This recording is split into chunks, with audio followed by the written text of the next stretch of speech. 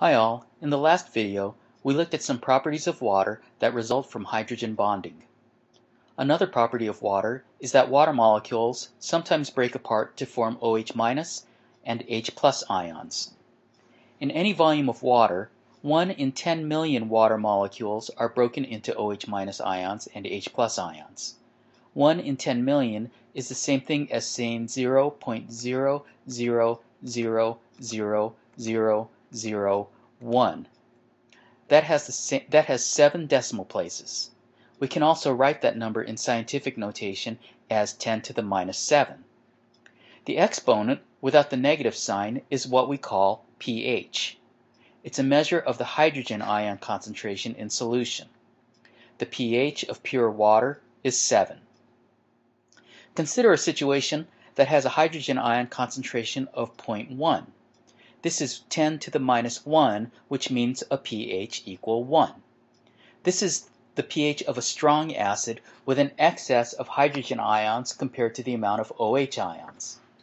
A solution with pH 1 has 10 to the 6th or 1 million times higher H+ concentration than pure water with a pH of 7. On the other end of the spectrum, consider a solution with pH 13. That means a hydrogen ion concentration of 10 to the minus 13 or 0.0000000000001. This is a very low H+ concentration, which implies a surplus of OH- ions. This is typical of an alkaline solution, or also called a base. So pH is a measure of H+ concentration. pH 7 is the pH of pure water. This is the state where the H+ concentration equals the OH- concentration. A pH below 7 implies there are more H+ ions than OH- ions. This is an acid. A pH above 7 implies that there are more OH- ions than H+ ions. This is an alkaline solution or a base. Well, here's a challenge for you. Given that acids and bases are solutions that have excess ions, either H+ ions or OH- ions, what type of molecules will acids and bases affect? The answer to the challenge is that acids and bases affect other molecules that have charge.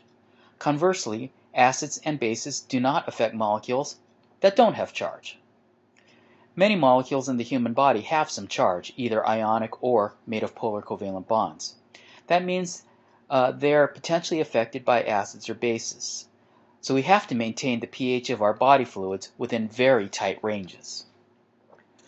The human body makes use of something called the carbonic acid bicarbonate buffering system to maintain blood pH. The YouTube link in the PowerPoint provides a really good animation that explains the carbonic acid bicarbonate buffering system. Please watch that animation. It does a better job than I can with the limitations of PowerPoint.